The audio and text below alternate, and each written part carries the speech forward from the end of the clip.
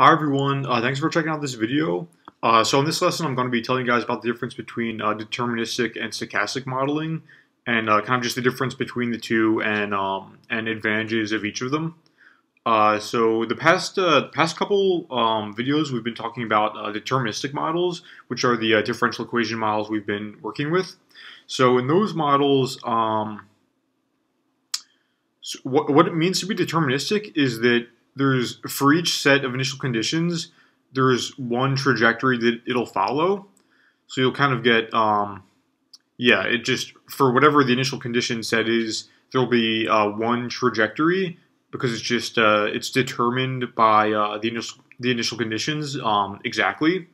So you kind of get some kind of like usually a smooth curve like this. And so the difference with the stochastic model is that stochastic models involve some random component. They involve randomness. So if you run the model,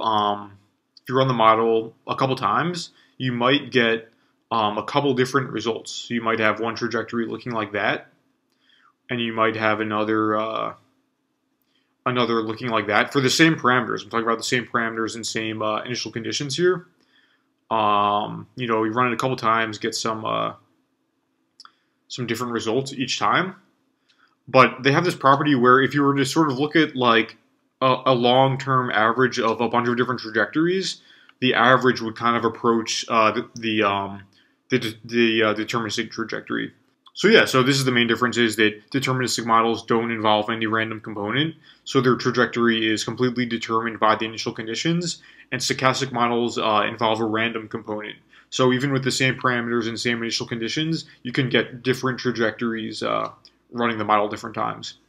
So the question is, when should we use deterministic models and when should we use stochastic models? So in computational biology, one motivation for using stochastic models is when the random variation in the system is actually what you're interested in studying.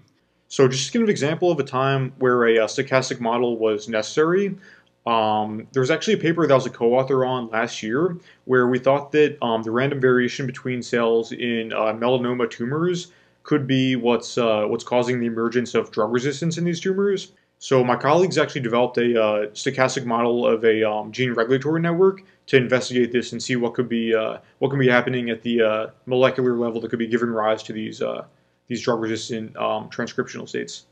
So that's just one example of a time where a deterministic model wouldn't have done the job properly, because what we were interested in was actually the random variation. So that's actually what we wanted to study. So if you guys are interested in reading that, I'll link to that paper in the description. But so that's just one example. But there are many different cases where in biological systems, like the random variation is actually, it's not an annoyance or something. It's actually what is interesting to study. But if you have a system where you're not that worried about like random variation and you're able to fully explain things with a deterministic model, then they are easier to use. They are definitely easier to work with. But a lot of times with like biological systems, it's like there is some random variation that can't just be ignored. And sometimes it's actually like the main thing you want to be studying. So in those cases, you would want to go with a stochastic model. And so so far in this video series, we've been doing these differential equation models that are deterministic. But for the next couple of videos, we're going to be talking about stochastic modeling, and I'm going to be telling you guys about the Gillespie algorithm, which is it's an algorithm for doing stochastic simulations in a fast and efficient way. Okay, so next video we're gonna get started with some of the stochastic modeling. So thanks for watching, and see you next time.